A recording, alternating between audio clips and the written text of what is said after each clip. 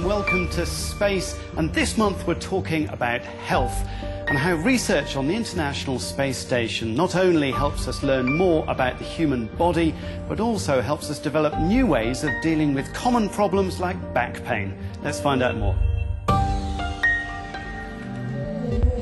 Again, we're taking a look at astronauts have an out-of-this-world job. They see sunrise and sunset 16 times a day, and over the weeks and months in orbit their bodies change inside and out.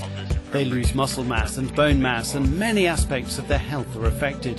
They dedicate themselves to science.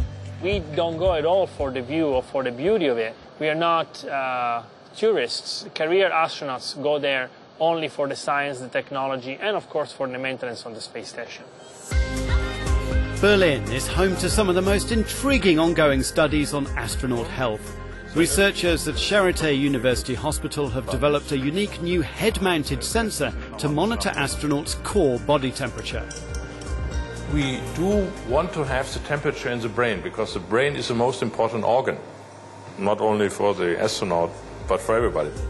The surprise finding is that astronauts have a higher core body temperature in space than on the ground. Nobody can explain why. It could impact everything they do. The brain is very vulnerable to any changes in temperature. Your time of recognition and to follow things, for example, or to make cognitive decisions, you have to have a longer time for it if you are at a higher temperature. As the astronaut study continues, Professor Gunga is also adapting the head-mounted temperature sensor for users on Earth, ranging from firefighters to post-operation recovery rooms. We need equipment which is non-invasive, which is easy to handle, which is light, which is robust, which is battery-driven. All that stuff is developed in space for the astronaut. All this in preparation for his upcoming spacewalk. Floating in space may feel like a dream, but it's not without its problems. Over half of astronauts complain of back pain, something many of us can relate to. I certainly felt my spine elongating in orbit because the muscles were constantly contracting. And I could feel a lot of pain in my back. Coming back is the opposite. Simply the muscles in the back, the fine muscles around the spine, are not as strong coming back because it's really hard to train those muscles. Here at Northumbria University in northern England, researchers are working on that back pain problem. They believe they've found a way to stimulate the muscles around the spine using a converted exercise device. They use ultrasound to watch the muscles in action. So at the moment we've got our participant Kirsty. She's exercising on our functional readaptive exercise device. We like to shorten that down to FRED. FRED is all about training and recruiting the deep spinal postural muscles. This seemingly simple movement of the hips, legs and feet is actually very tricky to master because the resistance mechanism has been taken out of the machine. Keep going that a little while longer. Because there is no resistance to movement, as you would see in a normal cross-trainer, Kirsty is actually having to work against or generate her own resistance in her legs. So as the front leg tries to fall downwards under gravity, the rear leg has to try and resist that motion of the front leg from falling down. The team now wants to send a similar machine to the ISS for astronauts to test, while they're also trying it out with back pain sufferers in Newcastle. So all the work we're doing here on the FRED, we hope will also apply to being able to speed up rehabilitation for anybody that has low back pain through sedentary work, poor desk posture, that sort of thing. For 2 decades, the ISS has been astronauts' home in space. A lot of innovation has followed, including in telemedicine, providing healthcare at a distance. Here at ESA's Technical Heart in the Netherlands, engineer Arno Rung shows us a telemedicine prototype that allows a doctor to direct the space station's ultrasound machine from Earth. The idea is that the astronaut is able to put this tool in position on their body, at the spot where they want to look and get an image. And the doctor remotely uses the joystick to control the movements of the ultrasound and to put it into the position that he needs to get the image he wants. employing virtual reality. Health-related research in space covers a huge range of areas, from cognition exercises to new pharmaceuticals.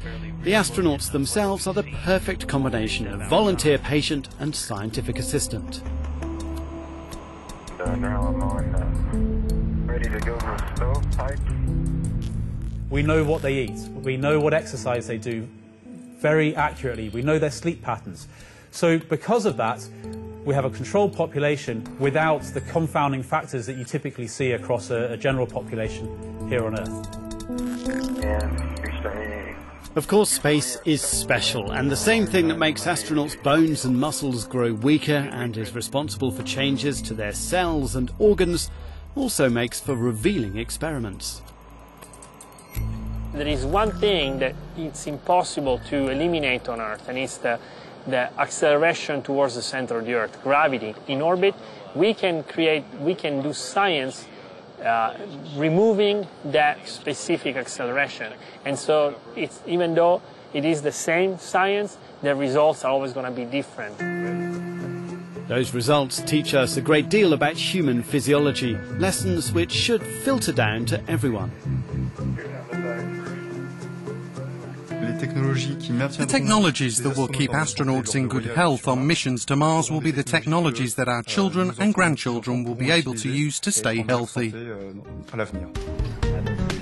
Humans may not have evolved for life in orbit, but learning to live there is helping us to stay healthy on Earth.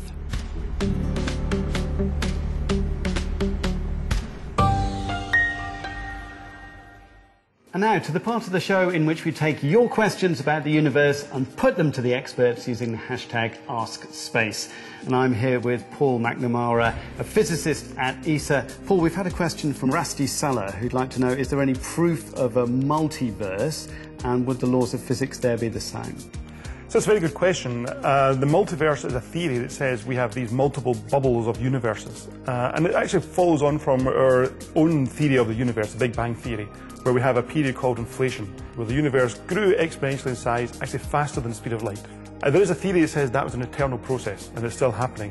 And every now and again there's a little blip, and that little blip creates a bubble, and that bubble is a new universe. And so you could have many of these universes happening. That leads me on to another question we had from Dmitro Petukov, who'd like to know, can there be any evidence of the conditions preceding the Big Bang?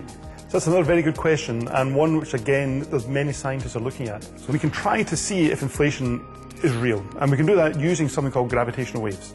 We have a mission we're now developing called LISA, the Laser Interferometer Space Antenna, and one of the goals of LISA is to look for these primordial gravitational waves, and then maybe we'll get some information on the original origins of the universe. Thanks very much for that, Paul. Well, you can send your questions to us about the universe using the #AskSpace hashtag, and we'll try to answer them. And I'll be back next month with a surfing scientist. See you then.